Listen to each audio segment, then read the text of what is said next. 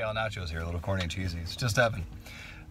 A couple of weeks ago, I had a very deep philosophical / theological conversation with someone that lasted well over 2.5 hours, pushing 3, I think, by the time it was said and done. But if I had to sum it up in 3 minutes or less, which is the goal, it would be the difference between reality and truth. Reality is based on our subjective experience, our sensory organs, etc., our ability to process, assimilate, and apply new information. For example, I didn't always have corrective lenses. I didn't always have moderate hearing loss. I didn't always have a drop foot. My ability to process and incorporate, assimilate, and apply new information has changed as the incoming information has changed. As I look through this universe through this coffee straw or this semi-binocular optics as it is, that will impact my worldview based on my ability to process the incoming information. It's a very subjective experience. Truth, on the other hand, is objectively true because it's true. Here's where I'm going with that.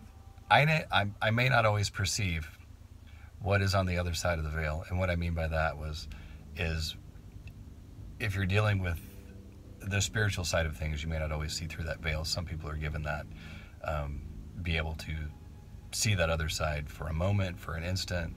Sometimes it's part of their ministry, as a deliverance ministry. Sometimes it's part of discernment, to know what exactly you're working with. But the point is, as we wrestle in this life, in these water bags, looking through these, balls of goo, for example, if we have them available to us, our experience is subjective. We are the sum of our experiences. We're more than that, but our life experience is just that. It's the experience of our life and how we assimilate information. That's the reality. On the other side of that is the truth. And for that, I'm going to point to Ephesians 6. If you look at Ephesians 6, verses 10 through 18, it describes the armor of God and the reason for the armor of God. 6:12 specifically explains that it's not against.